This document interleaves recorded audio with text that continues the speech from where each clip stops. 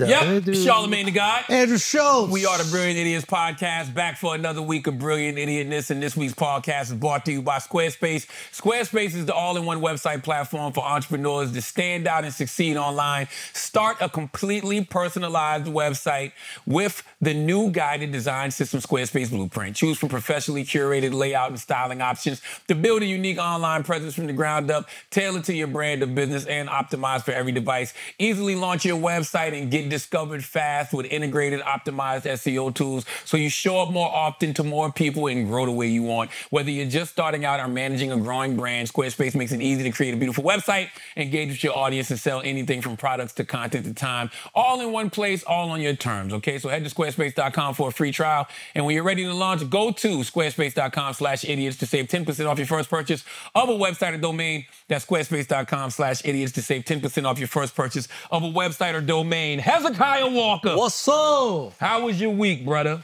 Hey, man, it was great. No, the week was great. You was in the Hamptons? Was out in the Hamptons, enjoying the rest of summer. I feel like I got everything I wanted out of summer, so I'm ready to get back after it this year. Why are people so, like... enamored by the Hamptons? Not the Hamptons. Why do you want summer to end so bad? Summer technically doesn't end until September 22nd. I don't want it to end. Oh, okay.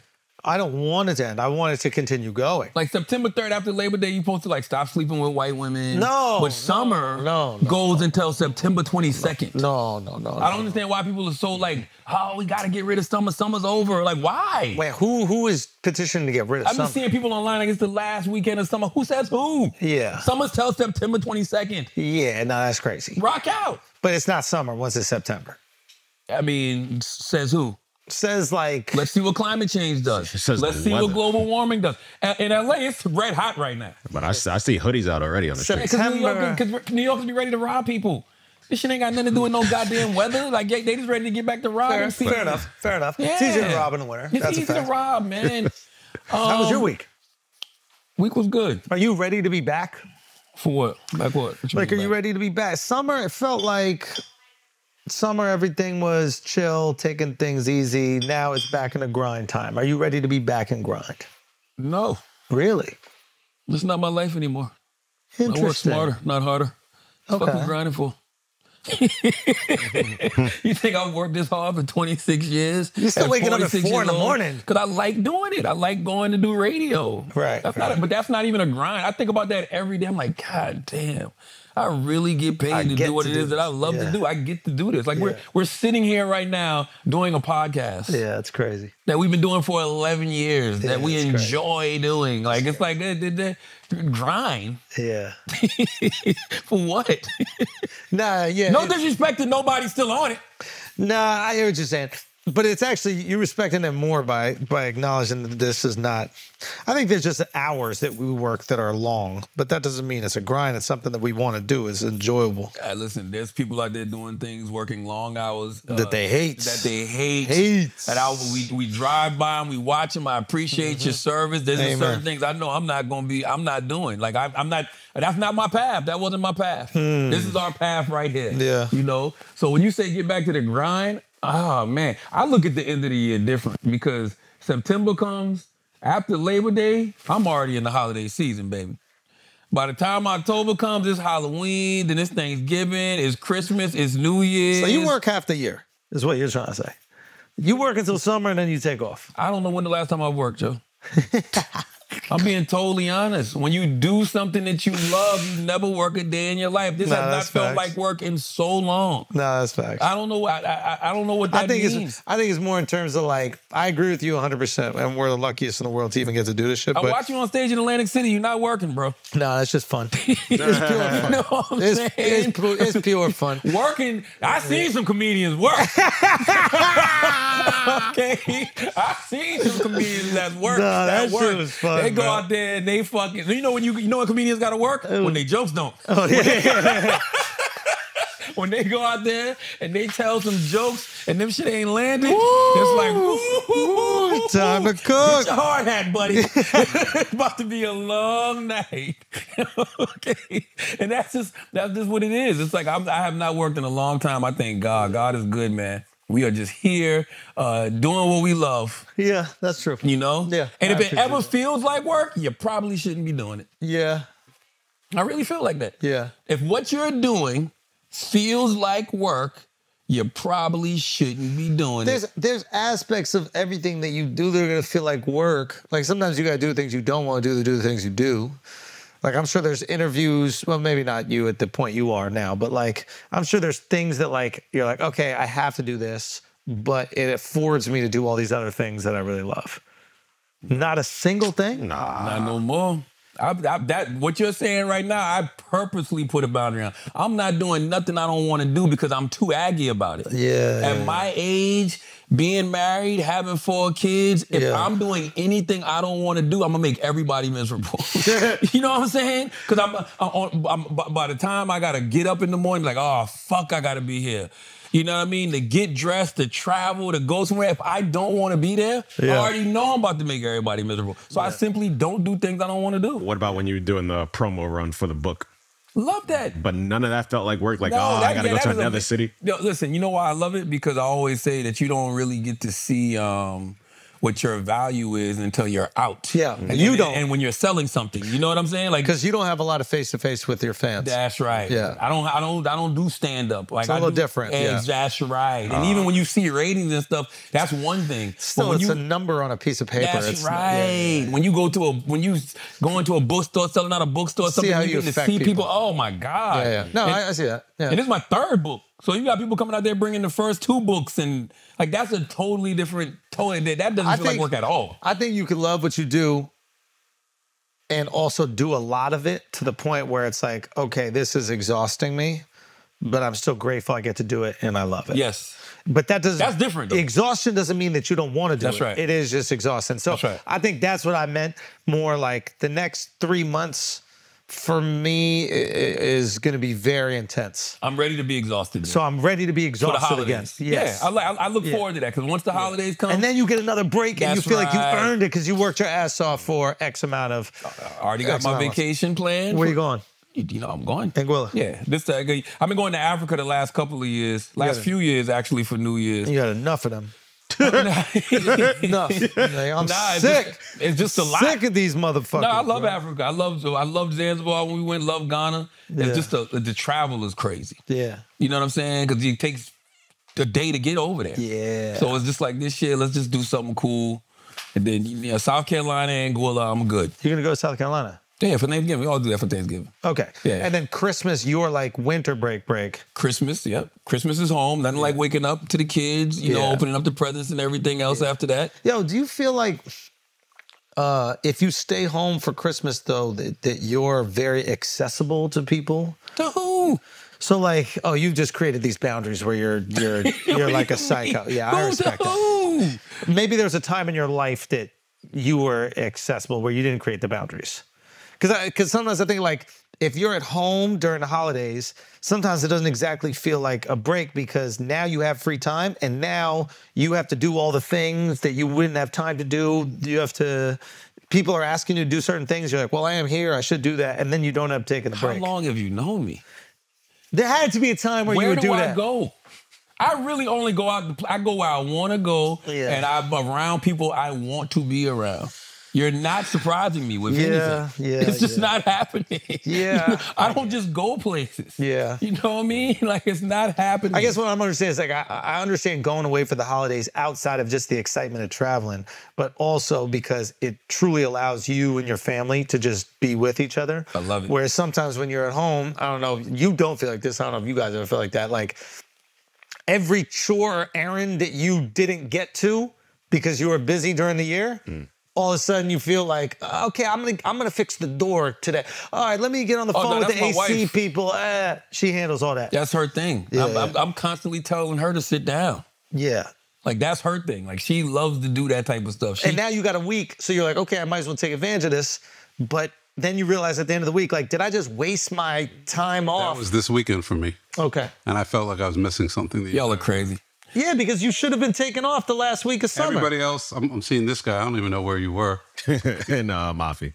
Right. And I was like, Jesus Christ. And I'm like trying to measure screens for my windows. I also got trauma from growing up, like you know, like because when my father would come home and I'd be home, I'd always try to act like I was doing something. Yeah. You know what I'm saying? Like instead of just being a bum, so I would just jump up and act like I was doing something. Yeah. And so now it's like when a person asks me what I'm doing and I say nothing.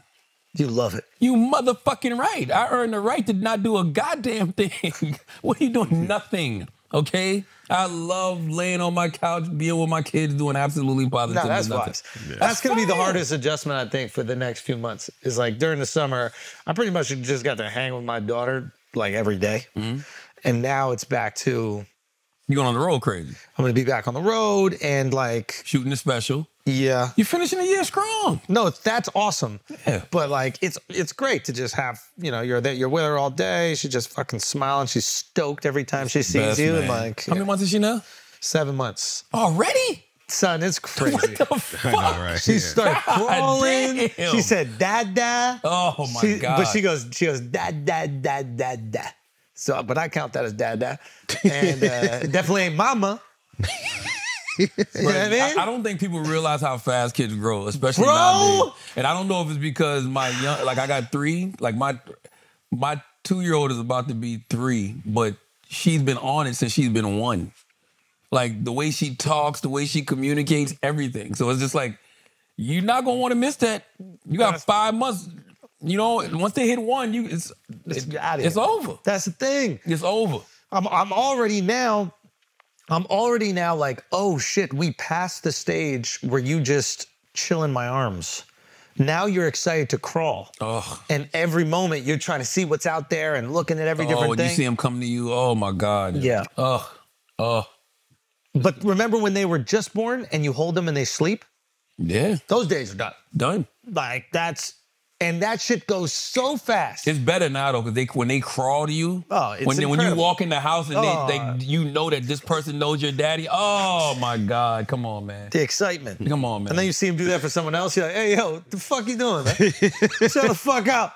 Chill with them smiles. What they doing to mommy, grandparents? No, Mark held my daughter, and my daughter started crying, and everybody was trying to like feel bad for Mark, like, oh, it's okay. I said, good job. That's right. Any man puts their hands on you. Motherfucking right. You cry immediately. Especially dreamy looking motherfuckers like Mark. Right? You know what I'm saying? Right. Damn, you farted when you started talking about Mark. That's flirting. That's crazy flirting. Hey, bro. That's crazy. I had to flirting. make room. When your butt screams because you talking about another man, that's insane. Don't even try to. The shit that you said is super gay earlier. What'd I say about when Mark walked in the room, he said, damn, I think you lost some of your bubble or whatever. That's not what I said. What'd you say? I said, Mark, your ass ain't as fat as it used to be. Yeah. What? No, that is what you said, but that's not gay. But before hello is kind of crazy. Yeah. I did say hello. Not say no, hello. you didn't. That was the first thing you said. Why are you working out your wrists while you took? What is this? You can't even help it. Listen, man, you gotta find something to objectify. Like objectifying women is funny. You don't do it to women no more, but I can't stop. When you married and you older, you don't objectify a woman no more. You need the non-alcoholic beer of objectification. You know what I'm saying? You need the O'Doul's. That's right. Hey, Mark, get them cheeks in here. Yo, Mark, what happened to your ass, bro? Hey, bro, it's like the Blade serum. It don't hit just like blood, but it'll get you through the day. Get you through the fucking day, man. Wow. Yo, rest in peace, Fatman Scoop. R.I.P., man. So crazy, yo. It's actually really crazy. He died at 53 years old. 53 is very, very, very young. I don't know what the cause of death was, but I mean, just watching. You think of the irony, yo. His last words was, everybody make some noise. You're on the stage getting the crowd hype and doing what everybody knows you for, and then you collapse and they have to do CPR on you. So I'm just gonna assume it had to be something cardiovascular. Mm-hmm. That's just my assumption. Yeah. So rest in peace to Fatman Scoop. Only thing I can tell you, man, is go out there and motherfucking just, bro. Take care of yourself. Bro, beat the doctor up. Son. Like everything. The cardiovascular. We talk a lot about mental health. We don't talk about cardiovascular health enough, bro. Not at all. Heart disease is taking brothers out. Men, I think that's the number one cause of death, right? Heart disease. I think it's the number one cause of death in human beings. Yeah, in human beings. Americans. Yeah. Yeah, in Americans, right? Yeah. It's like, come on, bro. Take care of yourself, man. Go get your motherfucking heart checked. Check your arteries. That's the thing, too. Like, I did the EKGs. I've done the stress test, the heart monitoring, all of that.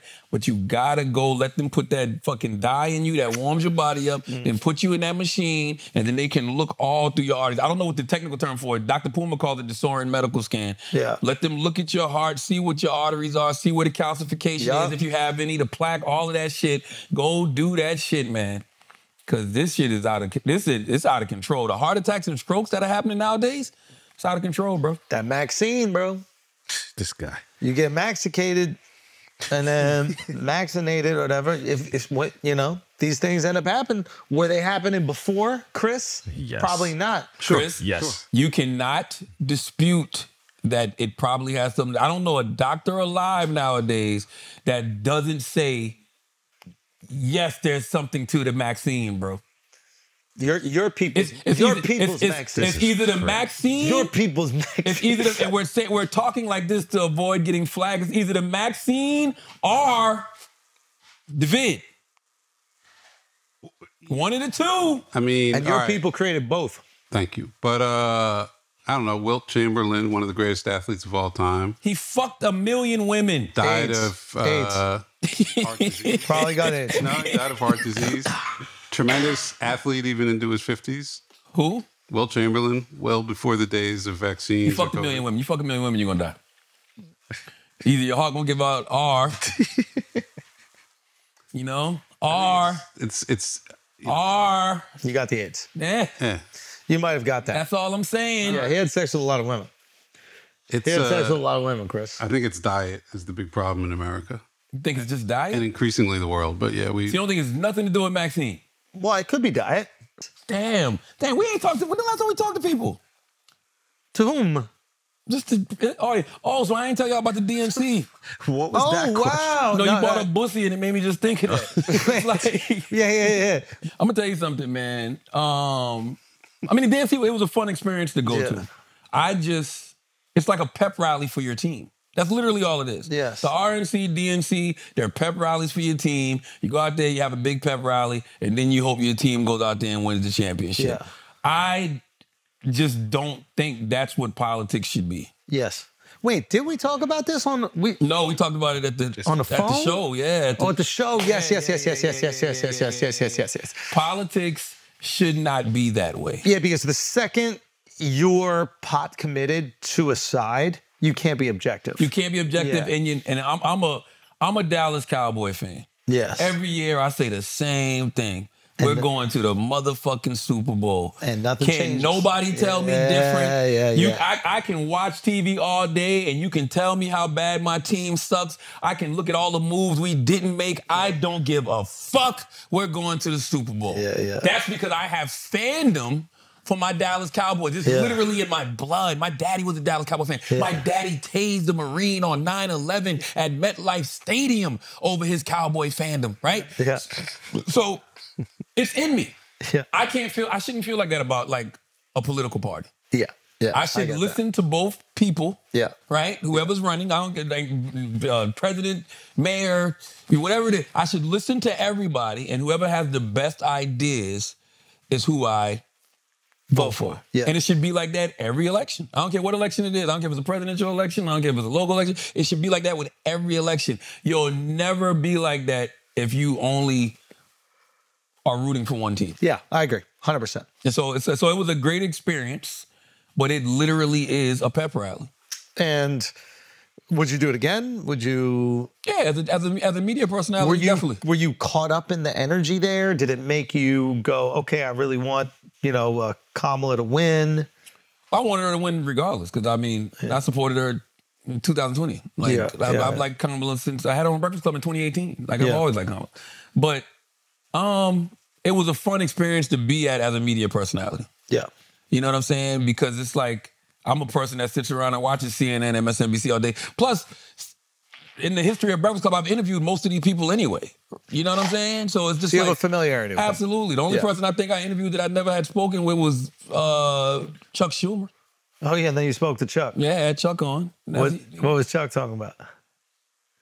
Chuck, what was Chuck Gangster talking shit? about? Yeah, Chuck was talking about Supreme Court, he talked about. Yeah, he's talking about the Supreme Court. Just all the stipulations that need to be put on the Supreme Court. How they're no longer a legitimate institution. You know, the right wing, these very rich, greedy people who didn't want to pay any taxes, who didn't want the government to do any, you know, they said, I built my company with my own hands, although half of them inherited it. Yeah, and they that's right. said, how dare your government tell me how I ought to treat my workers, my customers, or the land and air and water that I own.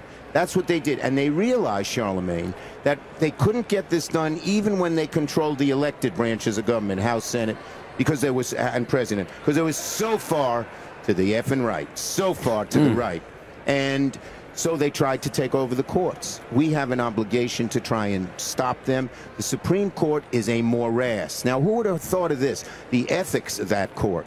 Yeah. So these rich people are paying for cars, for trips. At the same time, they're paying somebody to some law firm to go to a lawyer and make their case. That is outrageous. And I'll tell you who we should blame, among others. The Chief Justice John Roberts, who once said he's calling balls and strikes, he could stop this with the flick of his pen. Where the hell is he? What? And then when I called him a coward, when I said, you know, I said something about that's the cowardice of the Democrats, he goes, hey, Charlamagne, I'm from Brooklyn.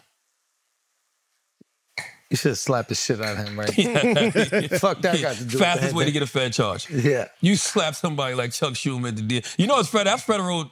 That's federal. What do you mean? If you do something like that at the DNC, Yeah. that's federal. Why? Because I guess when they do those presidential elections and stuff like that, and it's all of that Secret Service and everything around, like now you're on federal grounds. Like it's not no longer. So it's assaulting a federal officer? No, you just would catch a charge. Whatever your charge would be a federal charge doing it there. Even if I got into a fight with just somebody in the crowd. Oh, really? Oh, yeah, 100%. Absolutely. So you can't attack a senator. I don't think you should ever attack a sitting senator, okay? Or a non-sitting senator. Or a non-sitting senator. Yeah. But you definitely shouldn't do it at the DNC. At the DNC. Got it. So if you were going to do it, don't do it Don't do it at the goddamn so you DNC. can avoid the charges. Got it. Shout out to J-Lo. She back in the streets. Did you see that? That picture was crazy. Click on the pic. The picture was crazy. We don't have Taylor here, so we don't have the memes of the week. We have Chris doing Taylor's job here. Chris, the pod father, the original pod father. The original pod father. Let's go next pick. How do you feel, Chris, about everybody calling himself the pod father now when you was getting called the pod father 20 years ago? I think Bill Simmons was the first guy to get it, to be fair. Really? Nah. Bill was the pod father before you? Nah. Really? I don't know. Next shot. I want to see the one we all thinking about. J-Lo bad, Joe. God bless J-Lo. There you go. Why is that shit covered? Because you got to do that on Instagram now. Oh, fucking A, Chris. Can't show the cheeks no more. I saw her out in the Hamptons. You did? Yeah. By herself? I saw Jay and Beyonce too. In the Hamptons? Yeah. Who was J-Lo with, though? Ben wants She was to know. just bike riding with some dude. Really? But like the guy looked like security. I don't know how to say that. Oh, got you. Yeah. You need security in the Hamptons? I guess if you're J-Lo, right? No, but you know, they got that shit. Do you think that Ben Affleck saw that picture and got jealous? Nah, because he knew he had that shit in the 20s. He's like, yo, that shit used to be all right. You know, like he had the best version of it. He had the now version. Like, oh shit. J-Lo living her best life. But who's she trying to trap now? Why is she doing this? What's the point of all this? It's Instagram. You know what I'm saying? But like she's just trying to get over it? I don't even know if she cares. I just think it was a photo dump. I mean, there's no question that Ben is going to take down something better, though. J-Lo is bad. I don't know if you who. I don't know, bro. What you mean you don't know? Who can Ben get? Ben, you don't even know what color that shit is. Who, J-Lo? Yeah. What you mean? Man, shut up. What you talking about? You don't know what color the cheat on. J-Lo, listen, J-Lo's still J-Lo, bro. Yo, don't get it messed up, with all due bro. respect to J-Lo, but you don't know what color that shit is. I don't know what that means. I don't want to know what it means. Me neither. I don't know that shit neither. I don't know it I'm gonna be honest neither. with you, man. Every time I see Ben Affleck, and this is coming from a straight man place, I just want y'all to know this is coming from a straight man place, right? Mm-hmm. You know why he looks so stressed? Because he was dating a Latina twice. He don't got enough. Nah. No, he don't got enough. So Charlamagne, you know, go you look at haven't that dated picture. a Latina. Go look at that picture where he got the cigar and his cigarette in his hand. He's like, he's thinking about, I just don't have enough. No, he's thinking, why did I get back on the bike? It's too much for him. No. It's too much it's too for much him. drama. It's too much drama. It's just too much, period, man. No. It's too much, period. It's too much, period. It is too much, period. Period don't stop number the sentence. Yeah, but them periods that the Latinas got. Be a man, Ben. You can't handle it. He's not built for Latina. What is she, Puerto Rican now? Yeah. Puerto Rican. He's not built for that. That's what I'm telling you. A 50-year-old premenopausal, postmenopausal Latina. J-Lo want it all the time when she want it. Oh, no. Okay? Oh. That's what I'm saying. Y'all been talking about two separate things for a long Oh, don't have she's enough. horny. She's horny. Yes. Oh, that might be true. I don't have enough. Let me tell you something. I know right now, I don't. Damn. I don't have enough for that. She needs it all the time like that? No. She OG. Yeah, I can look at Ben and tell, like, Ben is like, oh my God. She wants more dick. Yes. She wants more. He probably started smoking cigarettes just to get a break. I'm telling you, he'd do fucking Daredevil 2 before he fucking before he go back and try J-Lo again. How many times a day you think she wanted?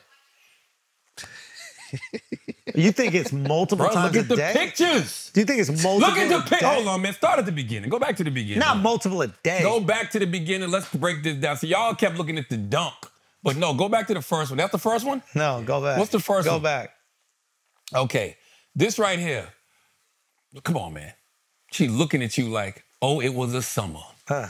You know what I mean? That's the first one, letting you know, oh, it was a summer. Because I'm with somebody that's giving it to me the way I want it to be given to. All right? Ben. Now look at the next one. Look at the next one. No, you're going too fast, Chris. You're trying to get to the dunk too fast. Go back to the second one. Go back to the written one. Right there.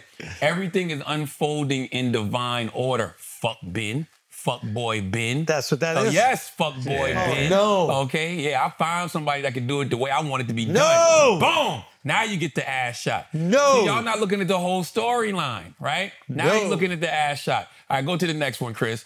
She's in bloom and unbothered, out of reach and at peace. In bloom. What does in bloom mean? Super ripe. Oh, no. Come on, man. Flower open.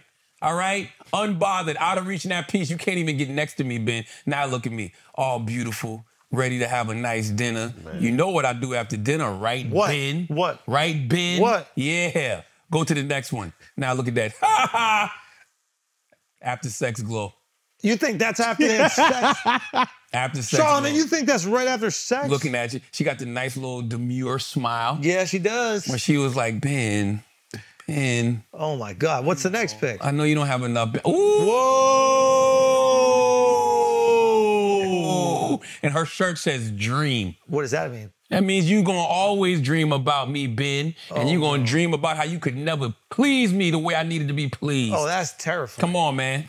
Then the ice cream lick? Nah. Come on, bro. Nah. The ice cream fucking lick? No. Come on, man. No. Ben don't stand a fucking chance, yo. What's Ben posting? Ben don't even got Instagram.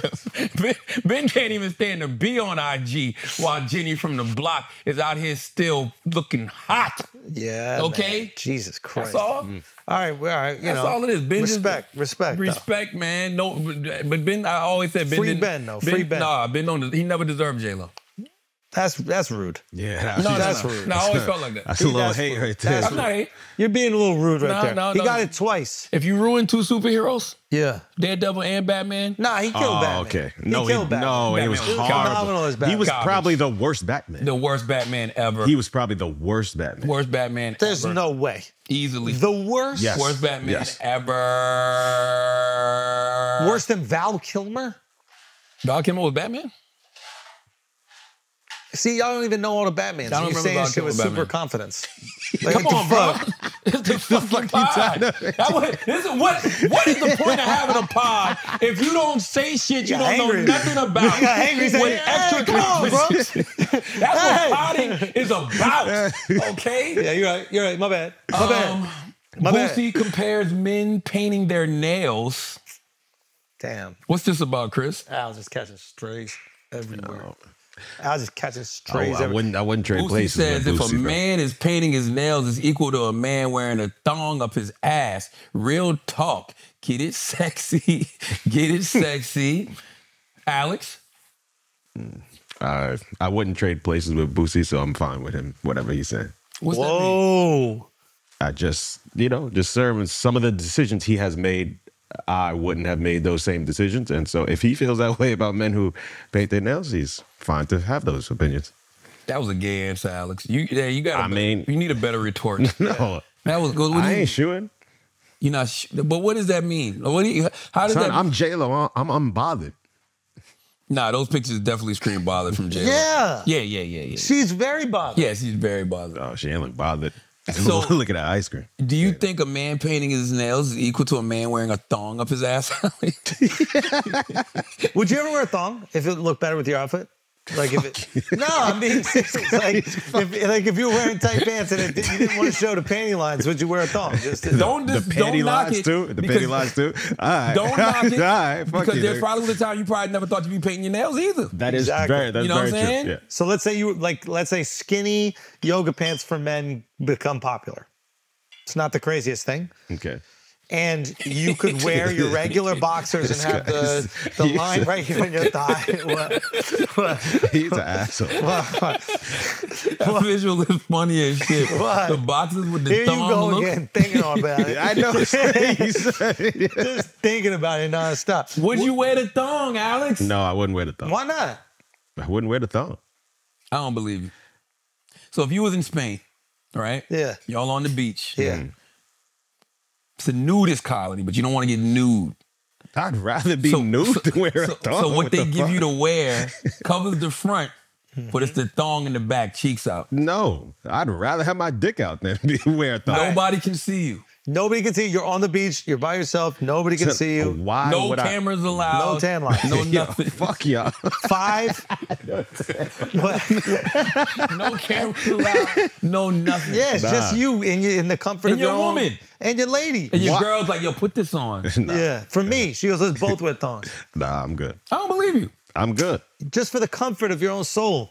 I think one of y'all have a thong on right now the way you advocating for it. Nah, we just, Nah. listen, I'm advocating Prove for it. you. Because you got Prove it. nails. I'm just, Nah, Because you, prove here's the it. thing, you haven't Why you can't disproved- prove? Why you not gonna you prove haven't it? disproved Why you Boosie- not gonna prove it? If you want to see me naked, just I'm say just it. saying. If you got a thong on, just Listen, don't show you it. haven't been able to disprove Boosie's theory, though. He said it's equal to. Do you think a man painting his nails is equal to having a thong? This up is a here? good- I don't these are think it's good equal questions. because it's like if you're doing the nail art, it's because it's like self-expression. Nobody's gonna see the thong, so why am I doing that? They can see the thong if you want them to. Yeah, just What? poke it out A little over the sad. hips. Well, like the low-rise jeans, Yeah. you see the whale tail? Yeah. No, I'm not doing The that. whale tail. What's the whale tail? That's what they called it back in the day. What? When girls wore low-rise jeans and you saw the little thong come out, it looked like Really? a whale tail. I like that for you, Alexx. I think I like a whale tail. I think a whale tail would look good on you, man. What if like, Oh okay, my just God. hypothetical, you're on the beach, okay? We got another topic? I want you to defend people with painted nails. This is your time. You have painted But I nails. said already, like the nail art is self-expression. The thong is like, nah, you just like to dress like a woman. But that's for you. I don't like to dress like a woman. Would you get the thong painted on your nails? Would you get whale tails on your nails? Yeah, good. Oh, if it look fire, yeah. That's fire. Whale tails on If, the if nails? the art look fire, yeah. I like that. Okay. I was at a Scottish wedding and I was wearing a kilt, and this is not gonna help my. I saw the picture. I saw It's you not gonna posted. help me at all. But I had a long skirt, as in Scottish weddings do, and then my nail art matched my kilt. I always felt like if you're going to wear a kilt, And you that got to was let fire. the ball show a little bit. Did you I free wasn't- ball? I was free balling, yeah. Really? Yeah, and then one of these white boys tried to lift my shit up. And you Yeah. show him that thing? Nah, I mean, he might have saw, but You might as well wear the thong. If you was going to tell that story. Nah, but then he's not going to see nothing. If you was going to tell a story about having no drawers on with a kilt skirt. and a white boy lifting your shit up, you might as well just wear the thong, bro. Just wear the thong. But then he's not going to have a show. You see? Oh, my God. I have a friend who had a Christmas party, Christmas Eve every year, and she asked me to make the greens for a party every year. And I am not lying to you that I would make so many greens that I'd need to wash them in the bathtub. I'm telling you the truth. So how do you make your greens? Do you put turkey in them? Do you Bacon. Put nice. My grandma I do used to put bacon. She's put Garlic. vinegar. I put white vinegar. Yes. I do. So I start with, I slice up my garlic. But no, first I chop up the bacon fry it. and get all that fat going. Then I put garlic. Yeah. Some chili peppers, Yes. and then a lot of water and a little chicken stock, and I let it go for a while Flowers. before I put the greens in. And then, right, so you get that going and all that flavor, and then I put the greens in for a couple hours, then I do vinegar. America is never as bad as people make it out to be. And the reason I say America is never as bad as people make it out to be, because if that's news, Bro. like if that is news, like we might be doing pretty damn good out here. You know? Yep. Agreed. Because that should not be a topic of discussion. Like, why is that a headline? Like, Well, because I think the argument or the trend is like, is she black? Or they're trying to prove she's black. So now they have her making collard greens. Here's the thing. And the recipe was, It was mid. You see how excited that dude got when What she was started mid? describing it? Yeah, I ain't nothing mid about it. What was She's mid like, about I it? make Nah, my bacon. you- He goes, yeah. I like mine with turkey. yeah, that's usually you put like turkey bones and No. Yes, That's you what should- people who don't eat pork do. People that eat pork, it's baking the fuck up. I don't know, my grandmother from Atlanta, we ate a lot of pork, but it was always turkey neck. Why is this a thing? This feels like Hillary with the hot sauce again. Why is this a thing? People don't eat hot sauce. People don't use hot sauce. People don't eat collard greens. Yeah, I hear what you're saying. They I'm did. like, what's the point? Like, I just don't get why this is a thing. Yeah. Why is this a point of debate? Well, I think that there are definitely people targeting her and trying to make her awkward and uncomfortable and leaning into that. And she has awkward and uncomfortable moments, and they're trying to use that to discredit her as a candidate for president. I think awkward and uncomfortable is fine. I think the problem with politicians for years is they've all tried to be too perfect, and it's impossible to be that nowadays in 2024. Yeah. The reason it's impossible to be that because the cameras are always on. Yeah. Who is the person? I'm not even just talking about politicians. Who is the person that always looks cool in this era? Barack. Get the fuck out of here. Who? Barack? Bro, no. Nah, Jay-Z looks funny on a jet ski. No. On a jet ski, yeah. Who? Maybe it might be Barack. Yeah. He's never not He's looked cool. super comfortable with it. But you never see Barack in a real moment, though. Yeah, you think it's You all don't see Barack manufactured? doing nothing real ever. Yeah, it's all When do you manufactured. ever see Barack Obama doing anything real? The only reason Jay-Z looks uncomfortable is because we watch him doing things with his kids. Or he's on vacation with the helmet on and the life vest while he's jet skiing or jumping in the pool with Beyonce. He's being a dad. Like, Yeah. you don't we don't see Barack in real moments. When have you ever seen Barack doing something real? He shot the jumper when he left the court. Even that was fake. I don't believe that. That was that. Yeah, you don't. You don't. I hear what you're saying. It's I all don't believe that. curated I don't stuff believe that. with them. And also, we make fun of Jay-Z for wearing a helmet on a jet ski or whatever, but it's like you work your entire life to become this successful person, and then you get to throw it all away in some fucking jet ski accident. Like You know I'm what I'm wearing a helmet. I'm What? wearing shoulder pads. I'm doing all the shit. Fuck that. I don't see the problem. But that's my point. Who looks cool in 2024? There's nothing cool about being safe. And I think a lot of times politicians are trying to be safe. You know? And I think she's going into this, at least it seems, is like, you know, the unveiling of her, the media at least made it feel like, oh my God, it's hers to lose. And then they didn't let her talk for X amount of days. And then she did that interview with Waltz. Dana Bash. Yeah. Dana Bash and Walls. Yeah. And it wasn't received in the best light. It was regular. And by the way, but I don't want someone regular to be president. But here's the thing. If she had done more interviews, Yeah. that interview wouldn't even be a problem. There was nothing wrong with that interview. It's just the fact that you haven't seen her do interviews for a few, and which is also weird, right? And this is why I say we grade people on a curve, and there's definitely a double standard between Trump and everybody else, because she did the one thing that nobody wanted to do. After Joe Biden stunk up the debate, she was on the front lines on everybody's show that night being clean-up woman, and everybody gave her the utmost props. So you trying to tell me that person right there is afraid of doing interviews? I don't know if she is, but I think that her handlers are like, hey, you're in the lead.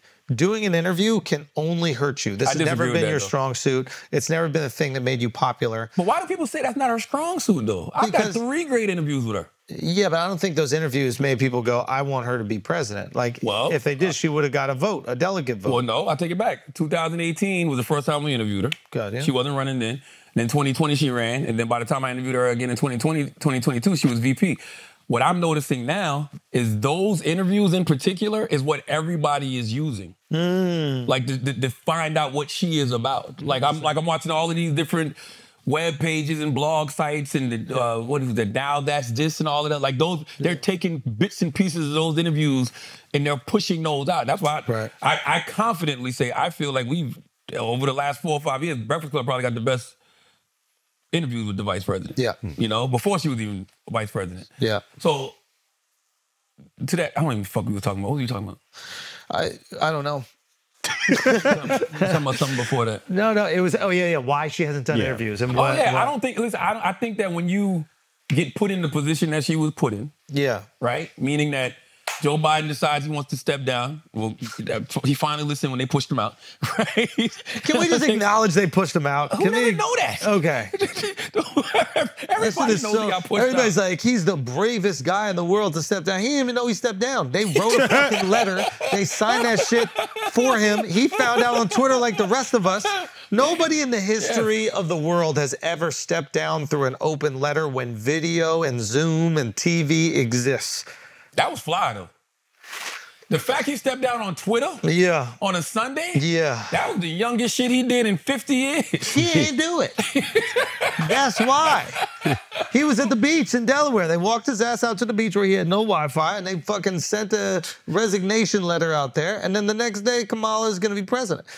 And I think that's the thing that, like, I imagine conservatives get concerned with, where they're like, oh, wow, Democrats are saying Trump is the end of democracy, yet an effective coup was staged on the Democrat side for president. Well, a coup is maybe like a word that's a little bit too radioactive. Well, I think people are forgetting she was the vice president. So let's just say, God forbid, Joe Biden passed away. Let's just say Joe Biden got so sick that he couldn't do it anymore. Who would be the president? Sure, but it wasn't up to him, meaning his choice was removed from him, which is essentially what a coup is. A coup is a big word. It's about what you can prove. What did Denzel say in Training Day? It's not about what you know, it's about what you can prove. So you're saying that Kamala's a crooked cop? No, I'm saying that Joe Biden stepped down. That's what we know. Being that he stepped down, the vice president has to step up. How is that not democracy? How is that? That's the way democracy works. Fuck your conspiracy theories and what you want to believe. What we know is the vice president, the president put in his resignation letter, and his second in command stepped up. Now I know why, like, white people didn't believe black people when black people said the cops are racist for so long. Why? Because there's just no video of it. So they were like, that's what we can prove. Why? It's not. Well, yeah, but then Rodney King came. Exactly. And then you saw it, like, oh, shit. They were like, yeah, he must have done something real bad. That's Rodney the point. But my whole point is... How fast was he going smoking that weed? My whole point is she's the vice president. That's what happens with a vice president. That's the vice president's job. We know that's what happens. But whatever, that's not what we're debating. The coup thing is like, all right, let's look at it from the opposite way. He steps down. And I happen to do believe he stepped down. I think he stepped down under a ton of pressure. But I think a lot of pressure. Made the choice. It's a lot of pressure. A lot of pressure. A lot of pressure, Chris. But we've seen other people facing pressure and not step down, so I give him credit for that. But okay, let's say he steps down and they bypass her. and they go straight to some sort of open competition at the debate. That's more of a coup. Right. Because then the narrative coming would immediately be they skipped over the person. The vice president. Rightful job. Yeah. They cut her out. No, that's not true at all. I think so. No, that is not true at all. How's it not true? Being the vice president doesn't automatically make you the nominee. Being the vice president makes you the president if the president steps down. When the delegates vote for you. Exactly. They voted for her. When? At the convention. That's what you think little jobs out there for. Stop. They voted for her when there was nobody else to vote for. No, that's not true. Who else was on the ballot? They could have recommended anybody they wanted to, which I didn't know until at the convention. Those delegates are supposed to represent our votes, and we were stripped the right, the ability to choose a person to be our representative. Delegates could have chosen anybody they wanted. But the delegates did not have to vote for her. But the delegates could have chosen, but the people didn't get a chance to choose. But those are the people. No. The delegates are supposed to represent our choice. I don't know about that. But also Of course, that's the whole idea of a representative democracy. Shut down the entire system then. Because no matter how it's sliced, individual voters still in this system vote for delegates, and then it's up for the delegates to disperse their votes however you want. No. It usually happens more one-to-one. It's up to the delegates to represent our choices. Let me see. But the one thing is, like, no one else ran, or no one else said, "Hey, I would like to put my name in the hat." So it's like, RFK tried to, but they did everything in their power to not let that happen. Thank God.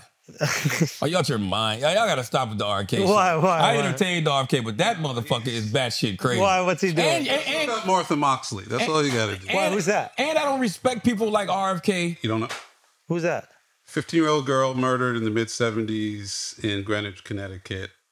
Almost 99.9% by RFK Jr.'s cousin.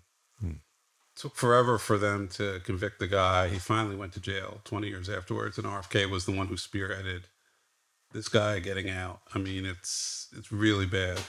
This is good. Listen, in the U.S. political system, delegates at the DNC could theoretically have chosen a different candidate for vice president than Kamala Harris, but several factors made this highly unlikely. The first one is the role of the presidential nominee. Traditionally, the VP candidate is selected by the presidential nominee. In this case, Joe Biden during the 2020 election, once Biden chose Kamala Harris as his running mate, the convention delegates were expected to endorse that choice. Although delegates technically have the power to vote for a different candidate, in modern political practice, they most always follow the presidential nominee's lead. Okay. Correct me if I'm wrong, right? Let's say, for example, Biden was just going to be a one-term president, and he had mentioned this earlier. He should have done that. Which he should have done. What then would have done is the party would have held an open primary where Kamala could have run and other people could have also run. They compete for our vote. We choose them in a primary system, and then those delegates represent our choices. That's how it should have happened. The fact that it didn't happen like that, you can at least empathize and understand with the conservatives when they go, hey, you have stripped down the democratic process while you're saying that Trump is a tyrant, a fascist, and is going to be the end of democracy. No. You can at least empathize with that position. No, just because of what it says, like, while delegates had the theoretical ability to choose a different candidate, the combination of party norms, the selection process, and the desire for unity made Kamala Harris the clear and expected choice for vice president in 2020. But that's not what I'm saying. I could empathize with what you said, but also if Biden would have said, hey, I'm only running for one term, and then I put all my support for Kamala, both parties, they usually follow suit. And the same way what happened just now, no one else would have put their name in the hat, and we would have had the same situation. I'll tell you something, it's hard for me to empathize with anybody on the right talking about democracy when Donald Trump constantly wipes his ass with the Constitution. He literally said on Sunday morning, do we have the clip? He literally said, mind you, he just got re-indicted last week for attempting to overthrow the results of an election. And when asked about it on Fox News on Sunday, he said he had every right to interfere with the election. I know how y'all feel about your boy, Trump. It ain't funny no more. at this point. Wait, now let me hear he's it. looking like the old man in the club. Now it's like, Hold on, let me hear that. That's fire. not your boy. Can we just? I don't think, I really believe he doesn't want to run no more. You cannot be saying shit like this if you really want to win. Son, he says whatever he wants. Nah, it's different now. It ain't like it used to be, bro. It ain't slap. There was a time it slapped. Now it's just like, what the fuck is he talking about? It's so crazy that my poll numbers go up. Whoever heard you get indicted for interfering with a presidential election when you have every right to do it? You get indicted and your poll numbers go up. When people get indicted, your poll numbers go down. Bro, we can hear you, bro. Come on. We can hear you. That was great. We can hear you. Is that you crazy? just got re-indicted last week. No, what he's saying is the thing that they're accusing him of, he's allowed to do. What, interfere with an election? I guess what he did, he's like, Overthrow the I have results of an every election? right to do it. That's illegal. He doesn't have. What are you talking about? That's how I interpret it. But It's also, illegal, Schulz. but he can do no wrong to me. That's the thing. Like, he's the Lord and Savior, Jesus Trump. But So that's like, my- there's but nothing that's he my can do point. that's wrong. Well, I can tell you what he's doing wrong. He's not trying to win this election. I really think Trump wants out, bro. Or Trump wants the Republicans to do him the way the Democrats did Joe Biden. Please put me out of my misery. What about this theory? That he doesn't want to be out. He wants to win, but he's trying to signal to the powers that be that he's willing to play ball. Cut me a little deal. That's it. Just tell me out. I'm not going to jail. No. What? He still wants to win, but he's going, hey, guys, I just want to let you know I'm not draining the swamp. I'm cool to run the country how you guys run it. I know you guys usually pick both parties, the Republican and Democrat, and let the American people have a pretend election where they think they decide. And I'm the outsider, and I fucked shit up, and I scared everybody and made you guys feel like you weren't going to make billions of dollars sucking on the teat of the American government. I just want to let you guys know you tried to kill me. My bad. I'm not talking shit no more. Y'all can get all the money you want. From day one. Say again? Who he's been. No, he's been, I'm going to drain the swamp. It was a bunch of talk. The guy. That was 2016 talk. Here's the swamp. What? Yeah, that was 2016 talk. Okay. This is why political discourse is so difficult. Not here. It's fun here. My point is I'm addressing the energy shift that Charlamagne feels that I've felt, that I think that all of us have felt from him. And I wonder if that energy shift where he's specifically saying things like, you know, we could have done horrible things to Hillary Clinton, but we chose not to. That doesn't look right. You can't do that. That's not the energy shift, though. The energy shift is, he's really saying shit that don't even make sense at this point. Like, that right there is an admission of guilt. You just got re-indicted a week prior, literally, for overthrowing the results of an election. The fact that he's like complimenting the Secret Service nonstop after they let someone shoot him, like, to me, that is, he's echoing the sentiments, hey, I'm on your team now. I'm not going to shake shit up. Let me go win this, and you guys can keep on making money. Or you don't know who the enemy is. You don't know who's trying to get you. So you're just being nice to everybody. I got to be nice. I'm playing ball. And also, there isn't one enemy. Everybody acts like, oh, only the CIA does this. It's a bunch of different entities that all make money off of America, and they need certain people in office to keep on making money. It's not that crazy. I think one reason I think it's pretty much. Or another reason I think he wants to step down. He don't have this. If you watch Fox News, most of these Republicans are challenging him. Yeah. They're like, bro, cut out the dumb shit. Yeah. It's literally like, just act normal, bro. Just act normal. You know what I'm saying? Doing, just talk about fucking policy. Yeah. All this other shit you're doing is fucking us up. Yeah. Just act normal. Yeah. The fact that they're calling him out like that and not trying to act like what he's doing is normal lets me know it's over. Now, you still got to go out there and vote in November. I really don't know who's going to win in November. If you'd have asked me, 4 or 5 months ago, could Biden win? I would have said absolutely Hell not. no. If you say with the vice president, I say, I don't know. I hope so. You know what I'm saying? I don't, the polls even show that right now. It's a 50-50. Some polls got her up, some polls got it tied. I don't know. That's the best case scenario for November. I think she's got to avoid that debate. I think she should do. You know who should avoid the debate? Who? Trump. No. You're crazy. No. He can't win, Schulz. Whenever she talks, her poll numbers go down. It's not true. No, sorry. Whenever she talks in an unscripted environment, the poll numbers go down. When she gave that speech at the DNC, I thought it was good. I thought she did a good job with that speech. Yeah. Great, I wouldn't say. Barack Obama She went up gave, 4 points after the CNN interview. Yeah, but 4 points on what polls? The national poll. And in the conservative poll. Look it up. For me, the trend of Kamala right after the interview came out with Waltz had peaked and has already started to come down. Let me tell you why Schulz is the best. Yeah. He said, for me. so even if you come at him with his eye, this is me. That's this all is what I believe. So okay. I was talking to them. I was talking to. Are we on a podcast or not? Are we on a podcast or not? Absolutely.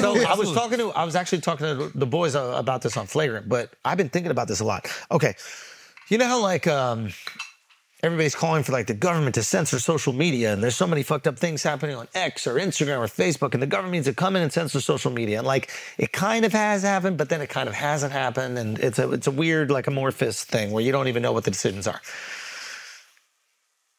I think that it is in the government. If the government wants control, right? Let's just assume they do want control. Just go with me there. It is in the best interest of the government not to censor social media, but to be able to have certain control of it. For example, regulation. No, not even regulation. This is the beautiful thing about it. Back in the day, in order to like get Charlamagne the God to like, you know what people always accuse you, oh, you're a DNC shill. Somebody from the government came to Charlamagne, they threatened him and his family, so he goes and says this shit, right? That's what you had to do back in the day. Why would they think I would keep that to myself? Exactly. Yeah, but it doesn't matter. Fire episode of Brilliant ever. Okay. So I got something even better. Back in the day, they would have to do that to me. Back in the day, they'd have to do that to. I mean, we're making ourselves really important. Like you are way more involved in this, but it doesn't matter.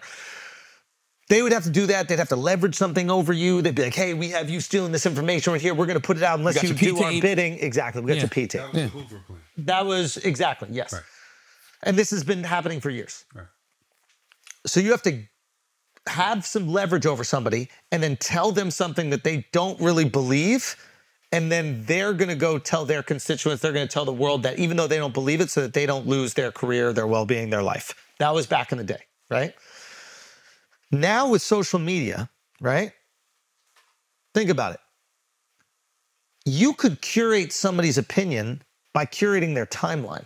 100%. Okay, so Charlamagne the God, you are this liberal guy, right? And everybody's like, you're a DNC shill. You're the person that's saying and echoing all their sentiments, okay?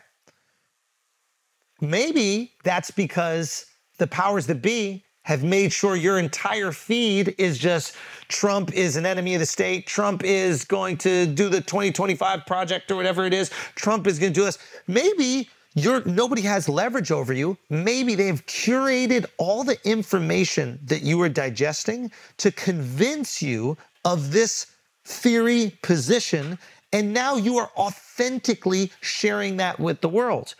If I'm a government, one, I want TikTok out of here because I can't do that on TikTok. China could do that. China could feed me all the shit that they want me to say on this podcast. They could feed you all the shit, or somebody could feed you all the shit that they want you to say. But you are authentically saying it. It's brainwashing. It's almost like what the education process was for kids. The government has to come together and be like, hey, what's history? What's World War I? What's World War II? More or less, what happened with Christopher Columbus? Let's give it all to them, and they're going to digest it, and that's what kids are going to think the world is. I think you're absolutely right, but isn't that crazy? No, you're absolutely right. But more likely for individuals than a celebrity or an influencer. Well, listen, Schulz is absolutely right. But here's the thing. For me, I would definitely go to people with huge platforms, a lot of influence, and then fill their feed with whatever I wanted them to think. If I wanted them to be scared of immigration, I would show them nonstop immigrants stabbing people, taking over shit. So then all of a sudden you go on a pod or you go on the radio, not saying you're doing this, but you go on your platforms and you go, man, this immigration shit is wild. Have you seen all these videos? Schulz is right, but it works the other way too. Keep going. Meaning that all of these QAnon people, these far-right people, they get fed conspiracy theories about the other side. That's what's happening on both sides. Oh, no. Okay, well, now we have to extrapolate even more. If you're a foreign country, you're an enemy of the United States of America. And think about it. You don't even, just let me put this out. I'm talking as if there's like some high-level enterprise that is working cahoots with Meta to do this, right? I could do this with paid ads. I could put paid ads behind a fucking anti-immigration thing and make sure you see it and you see it and you see it. So like on the most basic level, we can get anybody to see anything we want. You're crazy to think Russia's not doing that. They are. China's not doing it. Bro, they got that's what I know people who work in psyops. Straight up. I know people who work in psychological operations for the government. And they tell me all the time, not only does America do it, Russia does it, China does it, North Korea does it, everybody does it. Here's my question. If we know that they are doing it, and we can't find a way to restrict it, because they're not doing it from Russia, they're smart, they have people here that are doing it. Allowing any piece of information out there is allowing China or Russia to sow division within our country. But that's why they want regulation. Under the protection of free speech, because what I'm trying to say is it's not actually free speech. It is espionage. But that's the thing with the Mark Zuckerberg thing. And that's what that is the piece that I don't think that they put out there.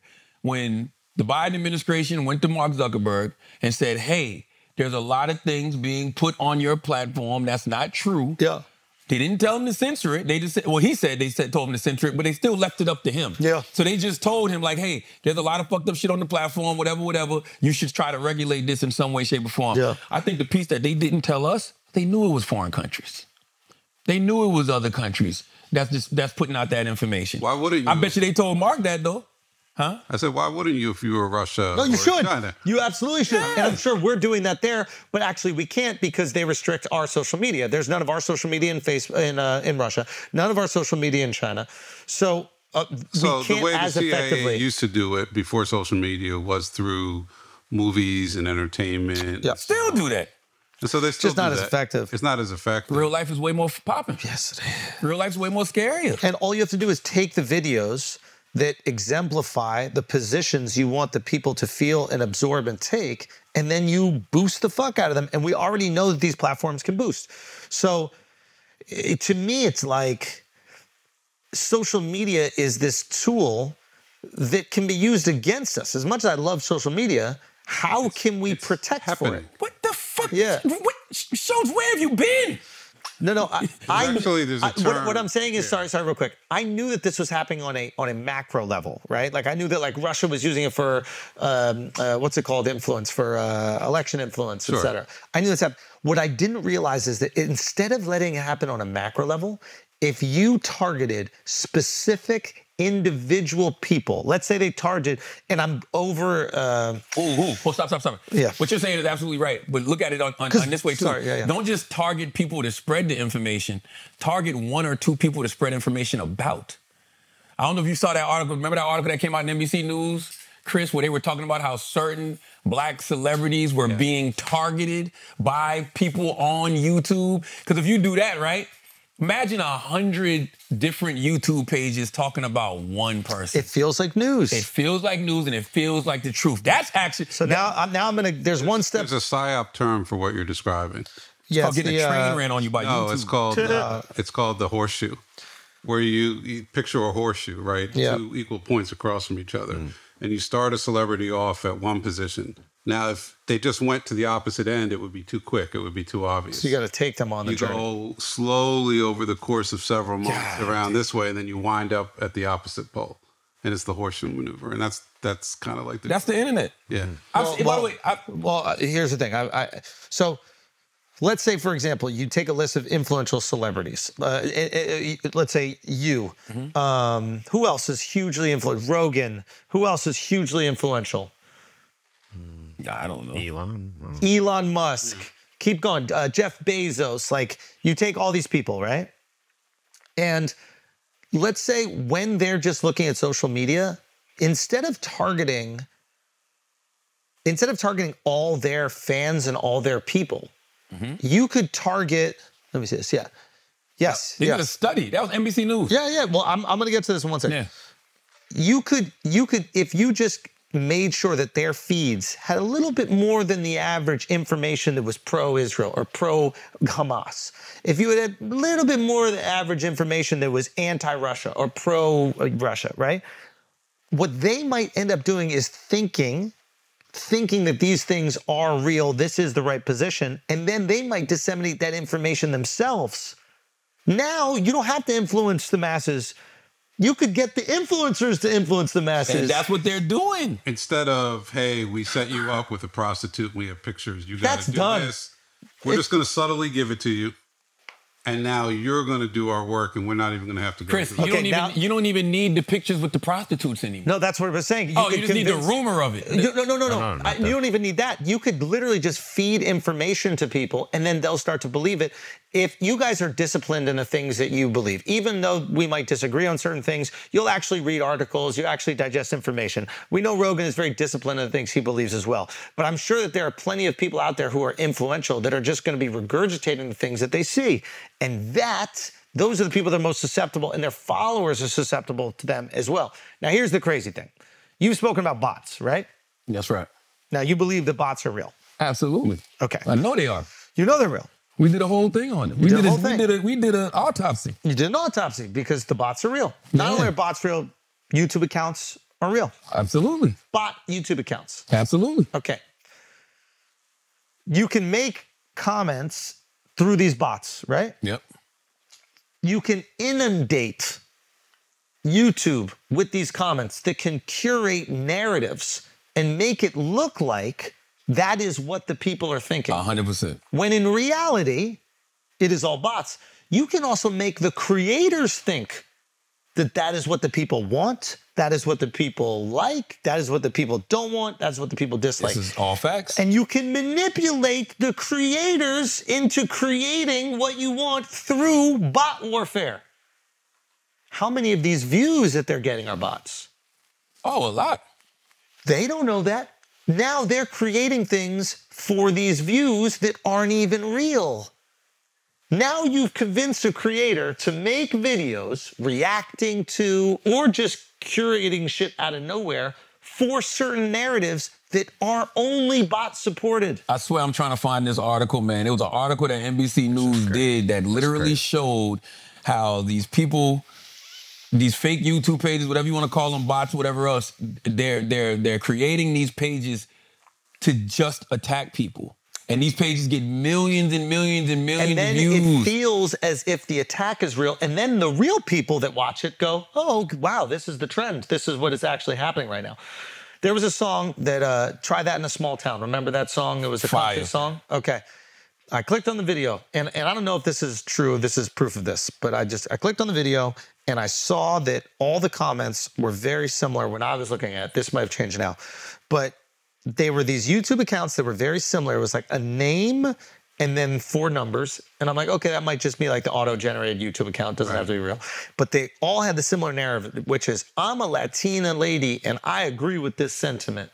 They were all defending, they were an immigrant person because he was talking about like certain behavior. I think it was from immigrants or from like, was it from immigrants specifically or from inner city people that were? It's like, I wouldn't allow this in my town. And it had innuendos like, if you're an outsider, we don't fuck exactly, right? And it was all non-white people in the comments like, I support this. We shouldn't allow this behavior. This behavior is awful. So. But didn't he have like the KKK in the video, and wasn't he waving like a Confederate flag? And doesn't matter. The point is that it doesn't matter. Meaning, I'm just fucking with you. I made this all up. Okay. I just wanted to see how deep he was willing to go to defend the point. I was like, there's no way that shit was it.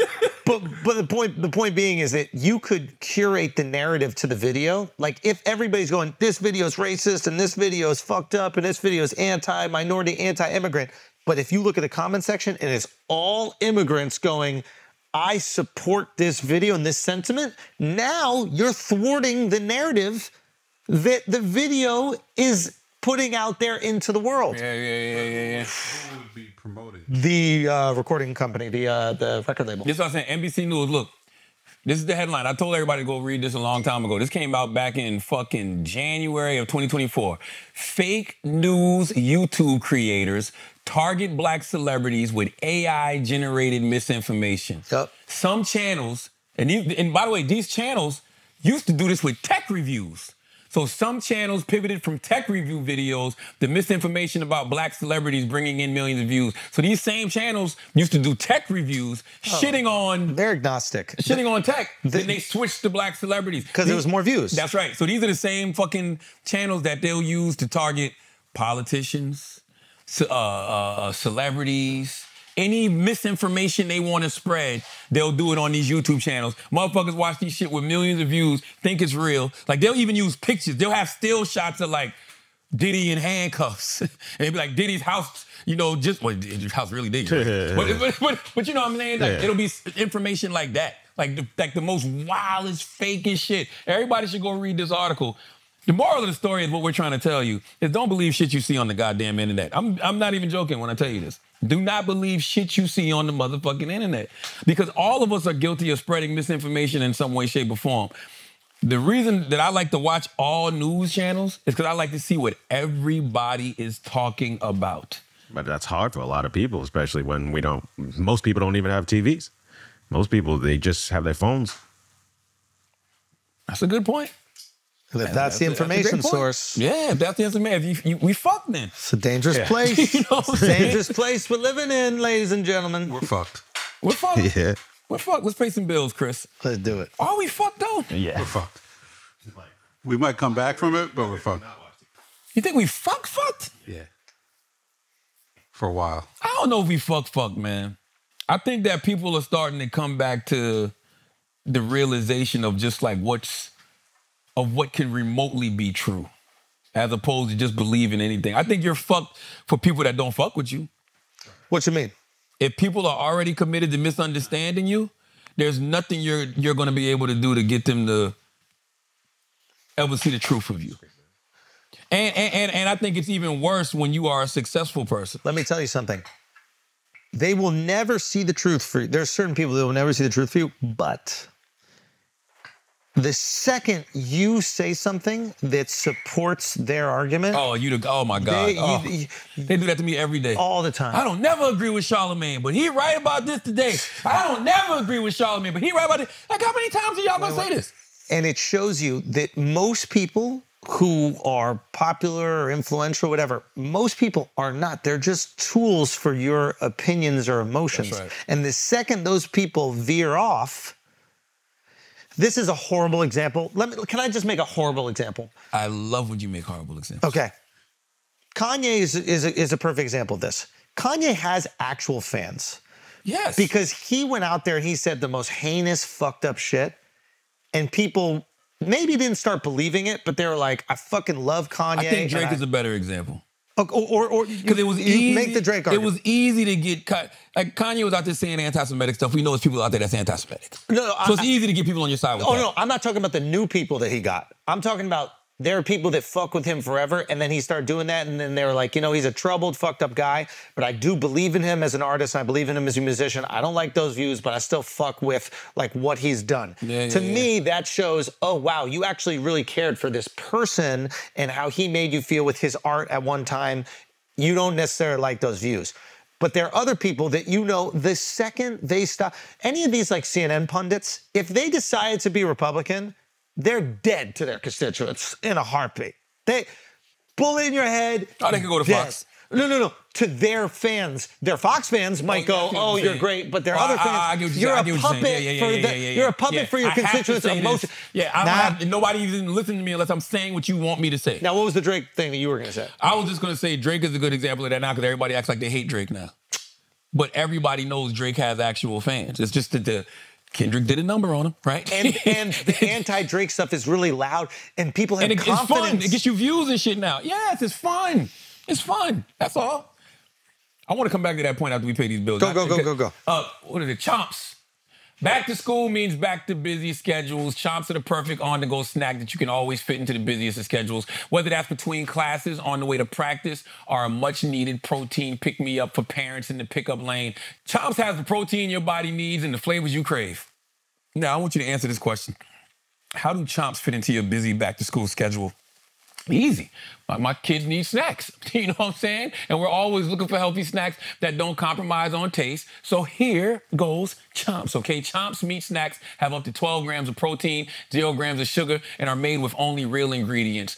Finally, a snack that fills you up that's made of ingredients you can feel good about. Chomps comes in about 10 delicious flavors, so there's something for everyone. They're made with only the highest quality protein like grass-fed and finished beef and antibiotic-free turkey. The only tough choice is what flavor to try first. Right now, Chomps is offering 10% off your first order when you sign up to their email list by going to chomps.com/idiots. Go to chomps.com/idiots to see all the delicious flavors and get 10% off your first order when you sign up to their email list. That's Chomps, CHOMPS.com/idiots. Don't forget to use our link so they know we sent you. Let's do some church announcements, Schultzy. Let's do it. What you got coming up? Man, the movie that I did that I got that horrible haircut for, The Thicket, starring Peter Dinklage and Juliette Lewis, is coming out this Friday. I see it's at Angelica in the city. Yeah, it's at the Angelica in the city. It's, which is pretty cool, man. And so I'm in a few scenes there, and dope. Yeah, people seem to be really enjoying it. The guy who made Game of Thrones went out to the premiere. That's pretty cool. He was hyped on it. So I'm excited. Hopefully it does great. Shout out to everybody involved. Shout out to Elliot Lester for directing it and just having me be a part of it. Shout out to Dinklage, obviously. And it was cool. And then the Life Tour. Hollywood Heavy! Yes, sir. The Life Tour, man. The last shows of the Life Tour are up. They're on sale right now. We added a bunch of cities, a bunch of shows in different cities, so you guys can go grab those. We'll be in San Antonio. We had a second show in San Antonio. We're going to be in Vegas. We got Columbus. We got Cleveland, Milwaukee. We got Minneapolis, added third show in Denver, second show in Cincinnati, second show in Reno, and also Hawaii. I might be forgetting a few cities, but we're going to be Portland. We had a second show in San Jose as well. Go grab those tickets, theandrewschultz.com.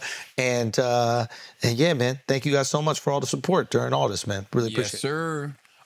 Make sure to go get my new book, Get Honest or Die Lying, Why Small Talk Sucks, available everywhere you buy books now. In New Orleans, September 20th, 7:30 p.m., I will be at Baldwin & Company signing copies of my new book, Get Honest or Die Lying. Baldwin & Company in New Orleans, September 20th, 7:30 p.m. For details, go to ctgbco.eventbrite.com. In Philly, I'll be in Philly on the 11th. My guy Wallow, man. Wallow's first book comes out. Wallow's book is called Armed with Good Intentions. And I will be with Wallow at Uncle Bobby's bookstore at the Green Street Friends School in Philadelphia at 7 p.m. on Wednesday, the 11th. I'm looking at Eventbrite right now. It says tickets going fast. So make sure you get tickets for that. Come out, support Wallow, man, as we discuss his new book, Armed with Good Intentions. I love it. What I want, we were talking about, social media, right? And how there is these campaigns. So you'll see these campaigns, whether they're at Trump, whether they're at the vice president, whether they're at Schulz, whether they're at me, right? The only time you know that these campaigns are fake is when you're really outside. Remember we were talking about earlier, we were talking about the bookstore and the book promo, stuff like that? You never hear none of that. You'll literally have hundreds of YouTube videos talking about this person fell off and that person fell off. And these are the people that's actually moving shit. Do you know how many videos I've seen about Joe Rogan falling off? Bro. Meanwhile, he's the #1 podcast in the world. Yeah. What are we doing? They're all such hacks, dude. It's just like, and they all copy each other. They just find something that works within the title, and then the other ones see that worked for them, so then they do the exact same title. But what are they basing this off? Their feelings? No, it's just views. It's like, once somebody's very popular, especially like in the YouTube space, you just get a lot of clicks off their name, and then saying something horrible about them is going to induce clicks in the name. And they are powerful, though. They can like set narratives that aren't true. They like make them up out of thin air, and they just push them out there, and people will click on them, and they'll get views. And the more views, the more people make those types of videos. I had somebody make like my career was over while I was literally at the peak of my career. Bro. Like I was doing You think I don't see those? arenas. That's what I be wondering. I be trying to make burner accounts. I be, like, straight up. I'm doing arenas in Australia. I almost. I dream to fall off if this is falling off. Fuck the burner accounts. I be about to get under there as radio face. I'm like, what the fuck are y'all talking about? Yeah. Like, that's the shit that doesn't make any sense to me. But then I realized something, right? And I realized it when I see people talking about the podcasters that have done these big deals recently. Oh, yeah. You know the list I'm talking about. Who's the list? I just had the list. Who's the list up? Alex Cooper. Yeah. Who is it? Kelsey. Dax, Cooper. Kelsey. Yes, it's a top. Okay, here, yeah, it's a top 5 recent major podcast deals. Boardroom put this out. Joe Rogan, Spotify, $250 million. Alex Cooper, Sirius XM, $125 million. Smartless, $100 million. Kelsey Brothers, Amazon, $100 million. Dax Shepard, $80 million. And what happens is these will get posted, and then literally you'll see like black Twitter, black social media go crazy, and they're like, who the fuck are these people? And we don't know any of these individuals, and how the fuck they got this money over this person and that person? And I'm like, this isn't a race thing. Yeah. It's a metrics thing. Yeah. If I simply showed you the numbers, if I simply showed you how much your favorite podcast that you see probably go viral all of the time, and your algorithm is always filled with their shit. If I showed you their numbers compared to Joe Rogan or Alex Cooper or Dax Shepard, you'd be like, oh shit. Man, what am I talking about? I didn't know the disparity was this fucking great. And I'm talking about like, bro, I'm not even talking about like a couple million. I'm talking about tens of millions difference in what goes viral all the time and what we see on these blogs all the time, as opposed to what's really moving out here. Yeah. So my point with all of that is, where do you get this shit from? Like, do we actually look at real analytics, or do we just go off vibes? We should go off of vibes, emotion, what we feel. How can I satisfy what I feel? I'm not getting that deal, so fuck it, it's racism. Fuck you, yeah, it's racism. Yeah. You know what I mean? Like, it's just, and it's not just them. It's just, that's just how the game works. Here's the thing, man. This is my mindset. I've always been like this. If there's something that I can actually go look up to show me that it's something other than an ism, you know what I'm saying? I'm going to go look it up. Yeah. Being that I'm a podcast executive, I see a lot of these numbers. Yeah. I'm just simply saying I know it's not close. And that's why you can't even call it racism, because there's not even a black or brown equivalent to the Joe Rogans, to Alex Coopers. But like, it's not. Those purchases are gonna come for everybody, because I mean, we were talking about this a little bit before, but like I think what's happening in podcasting right now is what happened to magazines, where magazines started out pretty broad and then they got hyper specific. Christian Bass Fisherman magazine, gay climbing magazine, whatever. They got. What are you climbing? You know exactly. Exactly. Not.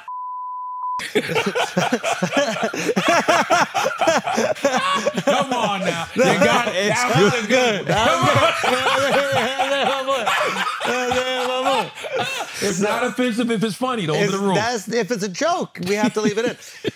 So, and I think that's what's happened with podcasting, is that like the podcast, I think overall numbers will continue to grow. It'll just be like the thing that people consume. It's just part of everybody's life. But the podcast numbers for shows probably will shrink, because there's so many hyper-specific things you can listen to. This is my basketball, like nuanced basketball science podcast that I listen with JJ and LeBron. Here's my funny basketball pod I listen from Barstool. And both of them might be getting 1 million listens an episode. Or they're getting 250,000 each. Great. But which is awesome. Now, here's the thing. What I think, the reason why there's all these purchases for podcasts right now is because I think the podcast production companies or the iHeartMedias have realized the numbers are going to shrink overall. So we need more podcasts total to generate the revenue that we want to make.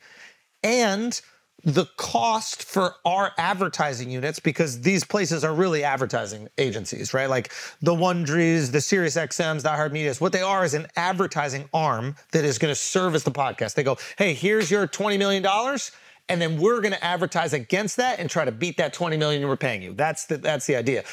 Now, the cost to find advertisers for 2 podcasts to 3 is nominal. Nah, you gotta have that number. You gotta have that network. What I'm saying is the difference for finding advertisers for 2 podcasts to 3 or 2 to 10 is very different. Unless you're Rogan. No, Alex Cooper. Rogan's are anomalies. Those anomalies are different. But even then, I would say it's even easier to find them advertisers. Because they're in such demand. Yeah, absolutely. But so they're looking at the model, they're going, hold on, if I have my advertising team that's already built in place, if I have 50 podcasts or 100 and I don't need to hire any more advertisers, I might as well have 100 and then each of them is making 100,000 views or 200,000 views. That's actually better than just having 3. And I think that's why you're seeing this buying spree happen again. And by the way, they're buying companies. That's the other thing people don't realize. Yeah. Alex Cooper did not just sell as Call Her Daddy. She sold her network. She has a network. Yeah. You know, Dax Shepard is developing a network with Wondery. Smartless is a network. And that just goes back to what we're saying. Rogan is just the anomaly. He's the anomaly. Stop comparing yourself to Joe Rogan, please. Everybody, it's a difference. Black, white, stop. Asian, stop. Extraterrestrials. Everybody stop comparing yourself to Rogan. It's just a generational thing that happened. It's never going to, we're never going to see it again in our lifetime. Yeah. It's just not happening. Biggest podcast by far. And I'm going to tell y'all something else that y'all may not know. The podcast audience, and Chris, you know this, is very white. 60% of the podcast audience are white people. Yeah. It's 14% are black people. It's the makeup of America. Everybody else is others. Yeah. You know what I'm saying? Like, that's just a fact. So if you have a podcast audience that's very white, who do you think they're going to be listening to? Yeah. Like, they're going to listen to things they can relate to. That's why Alex Cooper kills. Yeah, poke hole in this, but it feels just like what happened with TV. So TV individual networks were having tough times doing ad sales. And then the streaming era came where, hey, if we group up a couple of networks, I can throw these all on Hulu and we could start making more money because we package it all Go as back a before deal. that. Go back before that. You don't even have to look at it like that. You could look at it like like MTV was owned by Viacom. Viacom had Comedy Central, Country Music Television, BET, VH1, all of that shit. So I don't know if there was one advertising unit for Viacom. I imagine MTV had its own and they had their own, but they all come back to this mother that is Viacom. So hypothetically, you could advertise across Viacom if you wanted and leverage those relationships across the entirety of it. Which people do. Which I imagine also iHeart does, even with radio. It's like, okay, I want to advertise on the Breakfast Club. Then iHeart goes, okay, we'll give you the Breakfast Club, but you also got to take this midnight slot as well if you want the primetime slot. I imagine this is how it works, right? To a certain extent? I don't know if I want to tell how the fucking sausage is. I think that's how it just, all right, let's not use you. But in TV, it goes, we're going to give you the #1 show, but I'm also going to need you to take some of these shows. It depends, right? Because like in day parts, certain shows just command more. So it's like, you know, like those big Fortune 500 companies, like, no, we're spending this amount on Breakfast Club. Yeah. This is what we want. This is the talent we want doing it. You know, it's a little different, just a little bit. Sure. I feel like with TV, so the numbers hasn't gone up in TV. Like I feel the people who watch TV, that happens though. I saw that happen at Viacom. What I'm saying. Yes. Yeah. And I feel like that's what's happening now with podcasts. Like I think we've reached the zenith in terms of the amount of people who are into podcasts, are going to watch podcasts. We don't know. No. The fact is we don't know. I'll be honest with you. No, the audience is growing. I don't even think it's close. I think we will double. Really? Yeah, but what will happen is dispersed. It will just be dispersed. So the illusion will be, oh, it's not as many people watching anymore. But the reality will be they are watching so many different things that now it's becoming hyper. Whereas TV, viewing hours on streaming have gone way up. Way up. Like everybody's just streaming. I was talking about just like regular cable television. Oh, well, that's a different anomaly because people are not watching cable anymore. Yeah, right. And so now we're seeing people go from cable to the streamers. Yes. So that's why those numbers are going up. Yeah. I'm talking about in podcasting. I think there are certain people that just like to listen, and we've exhausted that amount of people. Maybe it might go up in terms of people going from radio to podcasts, but like I have a group of friends that they just don't watch podcasts. They will never watch podcasts. It's just not their thing. And I think it's just the same thing like TV. There's some TV podcast people. Audiences worldwide. Oh, I have no idea. 464 million podcast listeners, projected to reach over 500 million this year.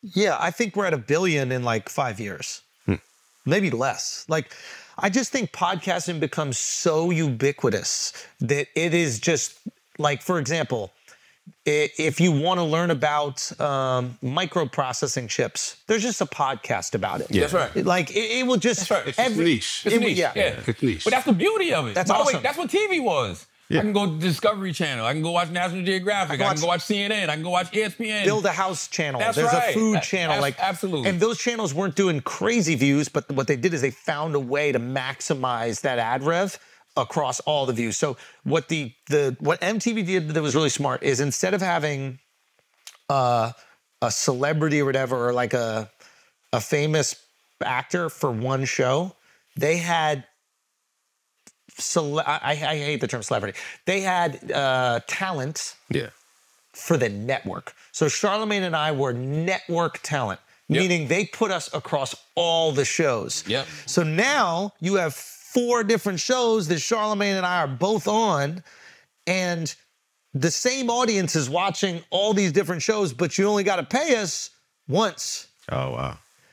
Right? So until you get too big. And then you get too big, and then it's a different thing. And then when the contract is up, you renegotiate. Yes. but the idea of that, I think, is quite interesting, where you're essentially going, okay, we can't afford to have a different superstar on every single show we have. We just don't have that money. But what we can do is find some talent that can go on 4 or 5 different shows and then monetize that way. Gotcha. Right. Yeah. Wow.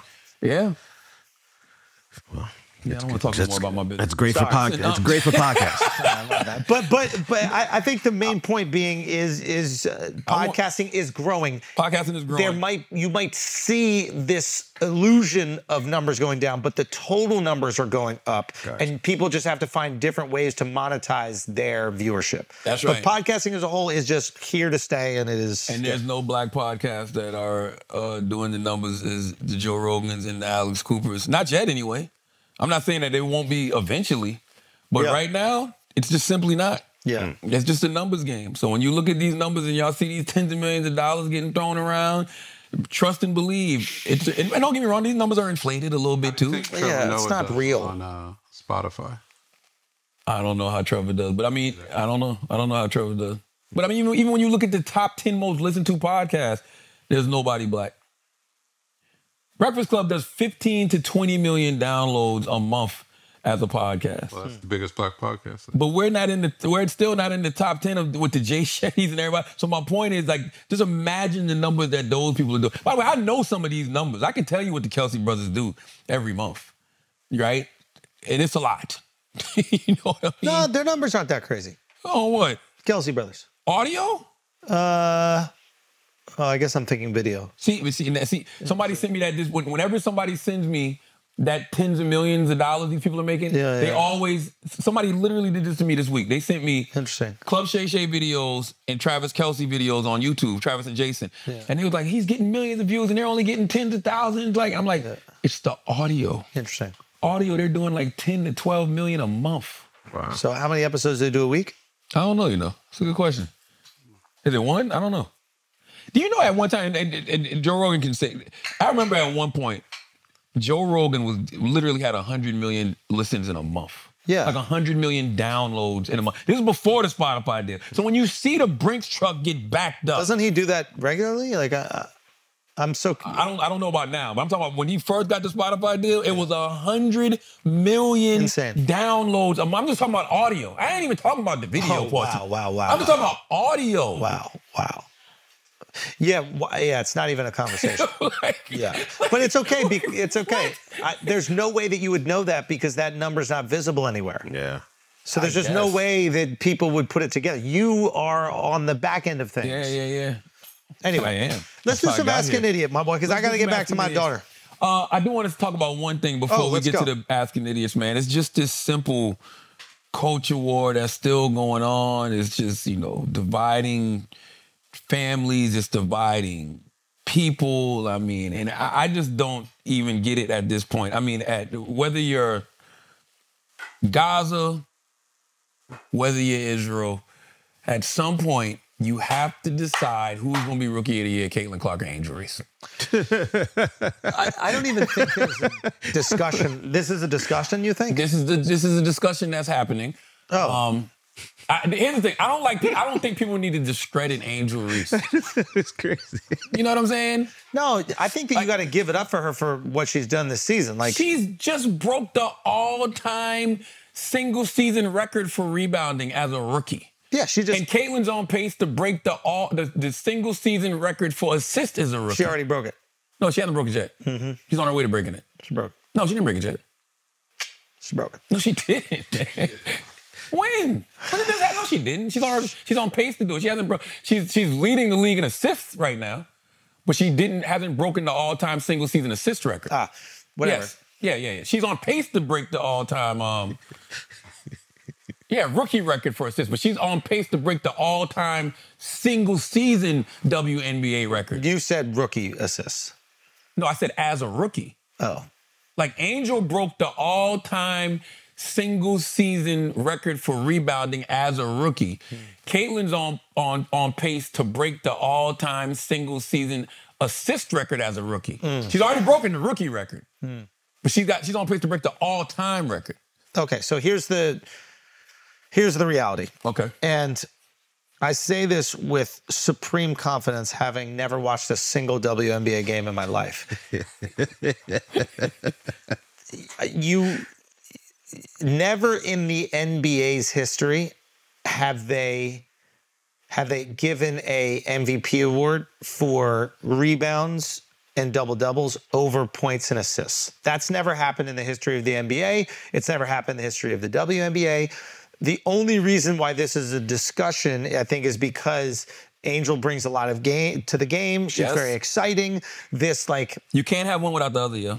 Well, you can, really but it's fine. It wouldn't be as fun. Okay, no, but it's a fun dynamic. Now, so I love the fact that there's this discussion. I love the fact that we're even fucking talking about it. But in terms of what you give an NBA Rookie of the Year award to, you would never highlight rebounds and double-doubles over points and assists. You just wouldn't. It's never been done in history. Maybe we change that history now for Angel Reese. Now. So, okay, that's fine. If you believe in DI, we could give her the DI. No, that's a good idea. We could give her the DI. This would not be who, Caitlin? We're going to give Angel the DEI. No, Caitlin's Caitlin's got points and assists. That's what we've always rewarded throughout history. But if you want to do DEI. A white girl doing what she does, DEI higher all day long. Points and assists? Yes. Scoring and sharing? That's what white people do. Listen, WNBA, y'all really want to shake shit up? By the way, this is a vote. There's no doubt in my mind the voters aren't going to give us what we want. Why is Sheryl Swoopes so upset at Caitlin? Maybe I'm missing it. I don't see what makes her so upset.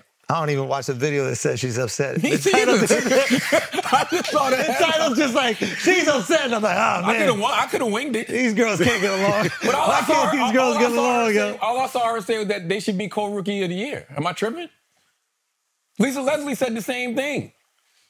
WNBA icon, what did Sheryl Swoopes say before we do some asking it? WNBA Hall of Fame and broadcaster Sheryl Swoopes held an X Spaces on Tuesday to address a controversy regarding her previous statements about Caitlin Clark. Swoopes has been criticized as a harsh and by some unfair critic of Clark dating back to the end of Clark's college career. Swoopes infamously made questionable statements about the length and statistics of Clark's college career during an appearance on Gilbert Arenas' podcast in February. While discussing the topic of how Clark broke the NCAA's all-time basketball points record in her senior year, Swoopes suggested Clark played 5 college seasons and took over 40 shots per game. Swoopes was also criticized for a comment that included the phrase 25-year-old playing against 20-year-olds during a discussion about Clark's college success, but Swoopes did not directly implicate Clark being older than her listed age. Caitlin Clark right now probably takes about 40 shots a game. You have a 25-year-old playing against a 20-year-old. Mm-hmm. Like, you should be killing them. Yeah. I don't see the problem. Why don't you just do co-rookie? They might. Like, just... They might. But why would... Yeah, I mean... They honestly might. There's really... Nah, giving it to Angel would infuriate... If you really want, like Civil War... If you But you can't just give it to Angel. Nah, what do you mean? You got to give it to both. Nah. Listen. Now you scared. As rookies, they both overachieved. Now you scared. As rookies, they both overachieved. Give it to Angel, bro. Now, if I had a vote... Yeah. If I was voting... Yeah. I was voting. Yeah. I would give it to Angel. I think just because I like chaos. Yes, that's the thing. Okay, there we go. There we go. Now, that's the thing. But I can see a vote for co-rookie of the year. I think that any white person voting, it should be worth 3/5 of an actual vote. And if with that, Caitlyn still wins, I think they should give it to Angel anyway. I like that. What do you think about that? I like that. I think that's how you create controversy. That's how you get people excited about this lesbian shit. It's not lesbian no more, bro. This is not a lesbian sport what are you talking no more. about? Yeah, you know, you're right. Once they got the straight girls in there looking bad, like it really changed the dynamic. That's what it's something to it. No, for real. Because once the straight girls in there was looking bad, all of a sudden now we're watching, now we're into it. But before, when it was the bow wows, I liked it then too. Nah, I did. You want some cutie patoots. Nah, them girls too young. I will say this though, I'm not too young. Let's do some asking this. We got to pay some bills.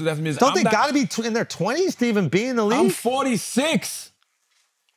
What? No Diddy, bro. So a 20-year-old girl you can't that looks crazy. over? Nah, 46? At 46-year-old, look at a 20-year-old? Can't look at a 20-something-year-old girl. Oh man, and they tall as hell. Oh man, I can't wait. And them girls are you know tall you got as a hell. daughter, right, bro? Yeah. All right. What about it? This is all gonna change. We're gonna watch how this changes over the years. Don't tell them nothing. I didn't Chris, say. don't tell them nothing. We're gonna watch how this changes over the years, bro. You're gay. You're gonna wish your daughter was. No. You don't see? No. I'm telling you. I wouldn't put that lesbian shit on nobody, bro. That stud love is different. Yeah. That's how you get the microplastics. Man, that stud love is different. Paper, rock, scissors. Ha! Don't insult me. Oh, no. Oh, no. Don't ever insult a stud by playing paper, rock, scissors. What's paper? What's paper? I know what rock is. I know what scissors is. What the fuck is paper, Charla? It's neither one. When you're dealing with two studs? No, but if scissors, they rub clits. Rock is somebody straps up. But what's paper? Shit. I didn't even think about that. Yeah, rock, paper, scissors is how lesbians have sex. Oh, no, I just was thinking scissors. It's usually scissors, but if you got a stud, then that's rock. They get the strap. But what's paper? Rock, paper, scissors. The tongue. That's the tongue paper. would be the paper. Yeah, the tongue would be the paper. The rock is the strap. Of course. The tongue is the paper, and the scissor is the scissor. Nah, but we could do better than paper is something else. The tongue, you think is better than the tongue? Yeah. What's paper? Go buy yourself some new overalls. Is it money? Yeah, go buy yourself some new overalls. There you go. Hey, we're not fucking tonight. Yo, salute to all the studs. Yo, studs be running down on me. Like, yo, Charla, you got a problem with us? Charlamagne. I have no problem with the studs, okay? Do they really Y'all run just down? toxic, and it needs to be acknowledged, okay? The same way men get credit for being toxic, studs, y'all have to start getting credit for being toxic, I can't too. imagine 3 girls running down Charlamagne in the exact same outfit he's wearing. Scaring the fuck out my security. Security don't know what to do, okay? They don't know who to protect. I'm like, yo, chill, It's son. the Spider-Man meme. Chill. There's all 3 of you lesbians. Chill. There's some titties under that big-ass t-shirt. That's how you gotta prove it's you. You showing your titties. Look, I got pecs. Look. Everybody chill out. Listen, shout out to Squarespace. Thanks again to Squarespace for supporting this week's episode of The Brilliant Idiots, man. Squarespace is the all-in-one website platform for entrepreneurs to stand out and succeed online. Whether you're just starting out or managing a growing brand, Squarespace makes it easy to create a beautiful website, engage your audience, and sell anything from products to content to time, all in one place, all on your terms. Start a completely personalized website with the new guided design system, Squarespace Blueprint. Choose from professionally curated layout and styling options to build a unique online presence from the ground up, tailored to your brand or business and optimized for every device. Easily launch your website and get discovered fast with integrated, optimized SEO tools so you show up more often to more people and grow the way you want. With Fluid Engine, the next generation website editor from Squarespace, it's never been easier for anyone to unlock unbreakable creativity. Choose your website starting point and customize every design detail with reimagined drag and drop technology for desktop or mobile. Stretch your imagination online with Fluid Engine included in any new Squarespace site, okay? Head to squarespace.com for a free trial. And when you're ready to launch, go to squarespace.com/idiots to save 10% off your first purchase of a website or domain. That's squarespace.com/idiots to save 10% off your first purchase of a website or domain. Let's do some asking idiots. Mike Hurst 4. If y'all could switch bodies and do a day in each other's careers, would you? Ooh. I'm trying to think the thing that I would be most excited to do in your... Scroll back up, Chris. No, that'd be crazy. I don't know, because I have too much of a fear of stand-up, so I could never do that. Yeah, but you want to do it. I don't want to do it. I am in awe of stand-up comedians. I can come to watch you and Duval and 85 South Show and Donnell and Jess Hilarious and any of those people any day of the week. I think y'all are maniacs for going on that stage by yourselves. Fair enough. And trying to make all of those people laugh. And I think it is incredible when y'all do it. And I just don't think that is I think stand-up is the hardest thing to do on stage by yourself. That's just my personal opinion. It is what it is. I respect the art of it too much to ever play with it. The same way you don't play boxing, you don't play motherfucking stand-up. But in this situation, we would be doing it, so. I don't know, because imagine I go up there and bomb, because I'm you. I'm just in your body. I'm still me. Ah, yeah. You understand what I'm saying? That would be crazy. You know what I mean? I mean, you got to just open a set with one word. I already know what I would do, though. One word. Nah, I already know what I would do. Yeah. I would do that just for a day. Just dap the people. One thing. Yeah, what? I just got one thing I want to do. What? No, that's not it. It wouldn't be that. But I would do, I don't even want to say it because I've been trying to get Andrew to actually do this for the longest. You can believe it. Where for one day, I go in front of every single different community and just tell jokes about that community. Yeah. So I show up as Andrew Schulz. I say this to black people. Then I go say this to Asians. Then I go say this to gays. Then I go say this to transgenders. You know what I mean? Yeah. That's all I want. So you want to tank his career, is what It wouldn't tank it. That's what I do already. Andrew is funny. I go to the Middle East, I do it. I go to Europe, yeah, I do it. I go to all the different communities. Yeah, but you're going to be doing it. Yeah, and you're just going to be saying yeah, you're going to say how you say things. Guess what I'm going to come in here and do? Hey, team, let's go. All right, turn the camera sideways. Let's fucking put this. You know what I'm saying? Come on, let's go. The fuck is you talking about? You do that? That's a winner chicken dinner. That's it. Schulz has to go. Oh, we got to finish with this one. Okay, go. Gareth and Harold. He's not here either. Say 3 things nice about Taylor without laughing. She's beautiful. She's brilliant. Oh, I'm sorry. What else? She's beautiful. She's brilliant. And she's incredible at getting the videos up in the exact moment you need them. You should have bet, Gareth. Okay, you go. What's your thing? What, say 3 nice things about Taylor? Yeah. Without laughing? Yeah.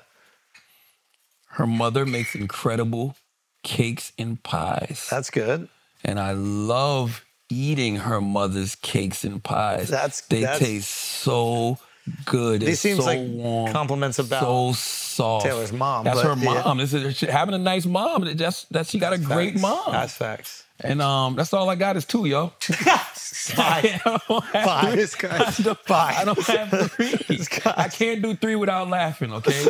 As always, if you listen to this podcast, you think we're smart, you think we're intelligent, you think we're brilliant, you're absolutely right. But if you think we're just a couple idiots who don't know shit, you're right too. It's the Brilliant Idiots Podcast. Thank you for listening.